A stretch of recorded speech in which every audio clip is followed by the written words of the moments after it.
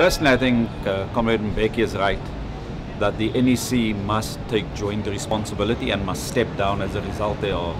The NEC was quiet when Comrade Zuma had done many things that were ill-considered, inappropriate and damaging to the country.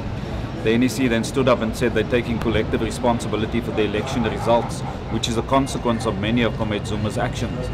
So, by implication, the NEC should step down and not take and continue with the route that they're on, because clearly our country is no longer looking after the interest of the people, but looking after the political elites that exist.